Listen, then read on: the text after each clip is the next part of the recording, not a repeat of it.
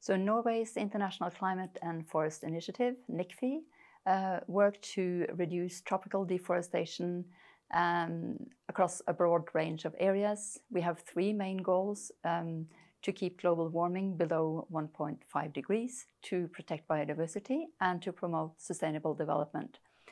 And a key element for all of these goals is to stop tropical deforestation. And we work in a number of specific areas, such as the financing sector to invest green, such as promoting deforestation-free supply chains, combating forest crimes, protect the rights of indigenous peoples in forests. And across all of this is transparency.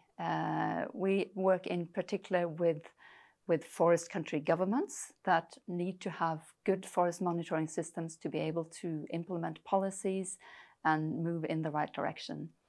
And in our dialogue with the forest countries about their forest monitoring, we understood that access to high-resolution satellite imagery was a bottleneck. With the high-resolution imagery, they can improve their monitoring, they can act more rapidly when deforestation is developing, and they can be better placed to really have stronger policies and strategies in place, as well as accessing international finance. So we decided to do a public procurement and basically buy free access for everyone to high-resolution images on tropical forests. The program, we think, has been very successful, even though it's only been 2.5 years. It has more than 18,000 registered users, but probably many, many more. It's been used by forest governments, by NGOs and civil society, by indigenous peoples, by media in investigative journalism, by the finance sector and commodities companies.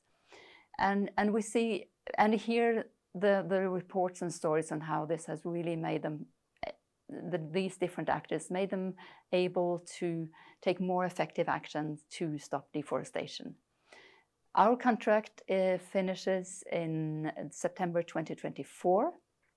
We would like to initiate a dialogue with others that might be interested in partnering to be able to keep this going as a public global good.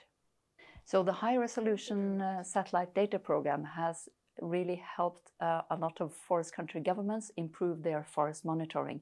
And when they have better forest monitoring, they can then implement better, more effective targeted policies to reduce deforestation, which is important for climate change.